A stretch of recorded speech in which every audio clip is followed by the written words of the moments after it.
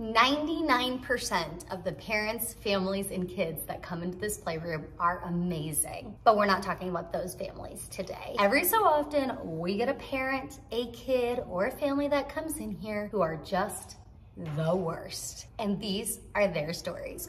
Dun-dun! You and I till the end, don't be too... I thought it'd be kind of fun to share with you guys some of the worst people to ever come in to my playroom. Again, 99% of the people who come here are incredible. They are the reason that I am still open. And I'm so incredibly grateful for the community that supports me. But sometimes we get some interesting folks in here. I'm gonna share those stories. These are all lighthearted and it is not going to be attacking anyone specifically. I just get asked all the time to share these stories, so I compiled a few to share with you. AJ and Charlie are here, so if you see them moseying around in the background, those are my kids. That's okay. So the first one I actually made a TikTok about. It was during a birthday party. I have a rule here in the playroom that there's no food or drink allowed on this carpeted area.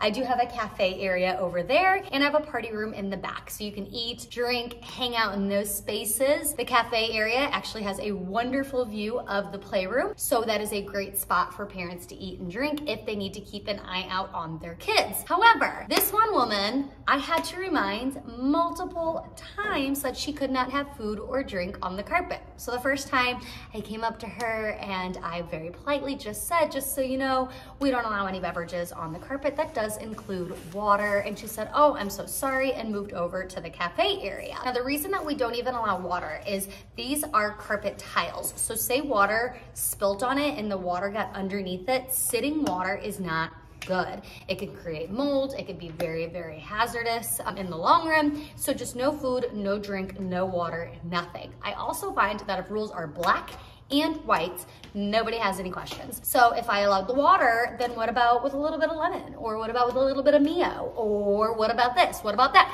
No, nothing. No food, no water. Let's get back to the story. So then I look over and like 5 minutes later, she's back out here drinking her water. So I said, ma'am, I'm so sorry. We cannot have any food and drink in the playroom area. Can you please keep it in the party room or in the cafe? And I could tell she's getting a little annoyed and she said, okay.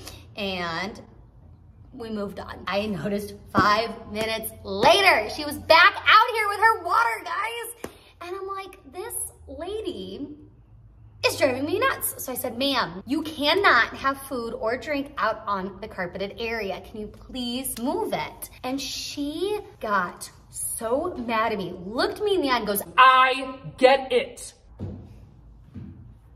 Okay, if you get it, and if you know the rule, then why do you continue to break it? I am a small business owner. I'm not making rules just because I feel like telling people what to do. I make rules because I want to keep the playroom safe and healthy for all people. So that was just a reaction I did not expect. I don't normally get yelled at, guys. So that one was like beyond. So I said, okay, I'm going to ask you to follow the rules or leave. Let's just say she followed the rules after that point. I mean, it's crazy to me that somebody would have to ask you multiple times. It's just insanity. So let me know down in the comments, who do you agree with? Should I have let her continue to drink her water on the carpet? Or do you agree with me and asking her to please not? Okay, so the next one has to do with our baby area. Our baby area is 24 months or younger only, which means the day you turn 2, you're out of there. And the reason is a lot of the toys in there are like bouncers and exercisers and things like that that just can't hold the weight of bigger kids. We also had a slide in there that ended up getting broken, and they're just harder on those toys. If you guys follow me on TikTok or Instagram, I have a series of what did they break now? And I share the toys that they break. Now, I don't normally share the toys in the baby area because we don't have a lot of big kids in there, because I try to preserve those toys for the babies. I also do not allow older kids in there because if you do have teeny tiny little ones in there, sometimes they don't have neck control. A lot of times they can't walk or they're just crawling, and bigger kids like this play a little bit rougher, and it's just not safe.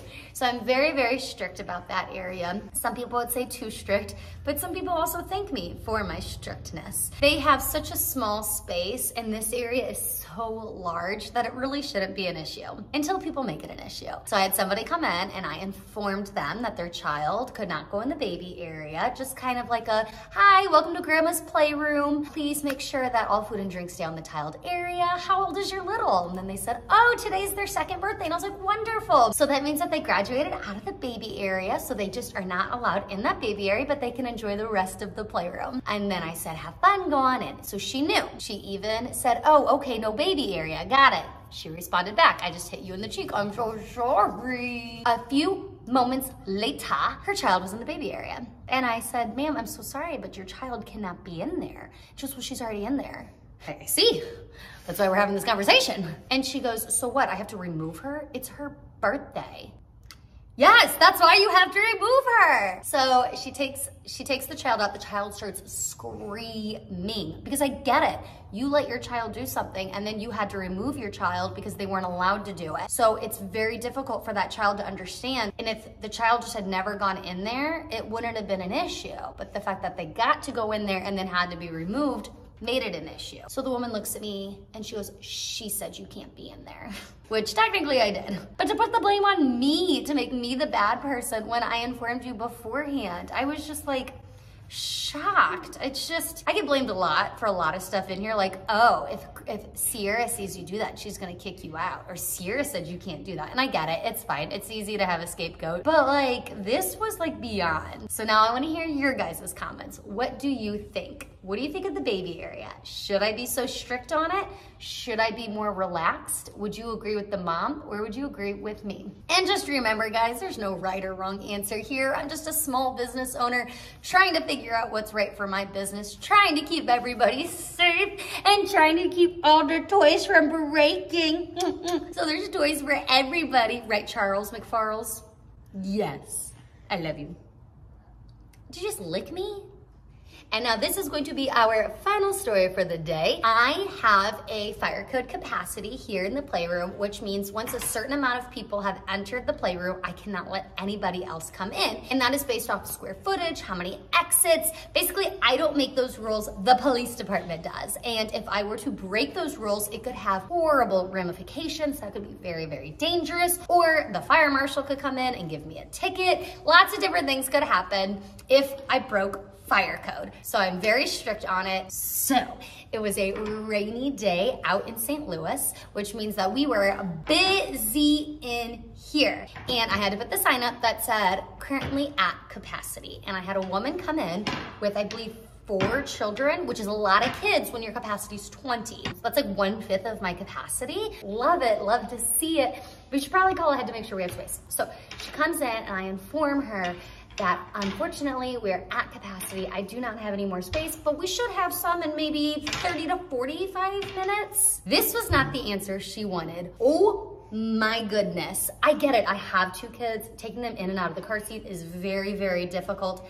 Trust me, I get it. 4 makes it twice as hard. I feel for you. And as a small business owner, nothing makes me more sad than turning people away. As sad as you think you are, I'm even more sad. All I want is to have a business that people want to go to. And all I want to do is have business. So turning people away is not what I want to do. But fire code is fire code. So she starts yelling at me, saying, I got them all the way out of the car. Do you know how difficult this is? I can't believe it. Last time we were here, you said reservations weren't required. And I said, I am so sorry. You are correct. Reservations are not required. We do accept walk-ins until we're at capacity. And then at that point, I can't allow anybody else in. I always suggest, and it's even listed on my website though, that if you want to guarantee a spot when you arrive, just give us a call and I will do everything in my power to make sure that there is a spot when you arrive. 90% of people call on rainy days to make sure that we can get them a spot, because some people do drive really far, some people do have a lot of kiddos and they want to make sure they get in. Just like the movie theater. If you go to the movie theater to buy tickets to a movie and it's sold out, it's not a personal attack, it's just there's no more space. So this just did not go well. She was just